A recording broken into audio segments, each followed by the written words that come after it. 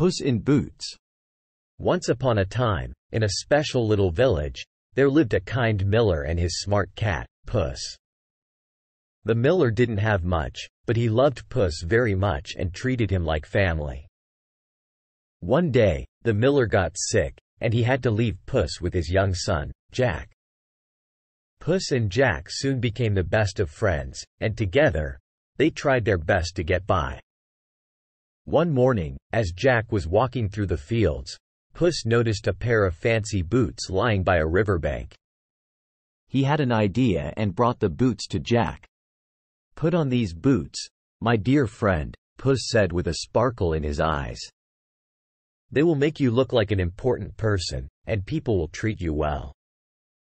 Jack was amazed as he put on the boots, and magically, they fit him perfectly. With Puss by his side, Jack put on the boots and set off for the neighboring kingdom. Puss told Jack his plan.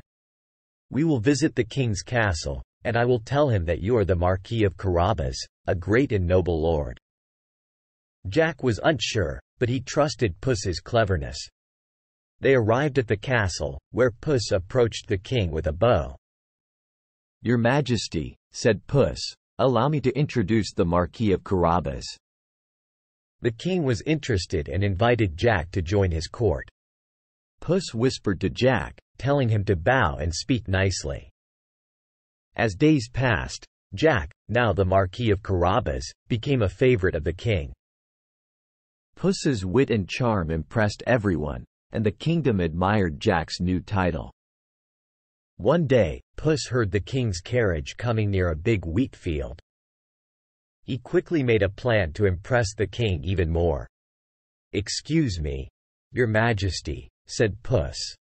"I have found a magical wheat field that can grow more wheat by itself. If you visit this field, you will be amazed." Curious, the king agreed to follow Puss. They reached the field owned by a mean ogre, but Puss was not scared. He cleverly convinced the ogre to turn into a mouse, and with a quick jump, he caught the ogre mouse. The king was amazed by Puss's bravery and the magic of the wheat field. He rewarded Jack with land, riches, and even a grand castle. With the king's blessing, Jack invited his father, the miller, to live in the castle with them. Puss, who had become a noble cat, lived happily with Jack and his family, enjoying the rewards of their adventures. The end. As always, visit us at www.readthetale.com for all your favorite tales and stories.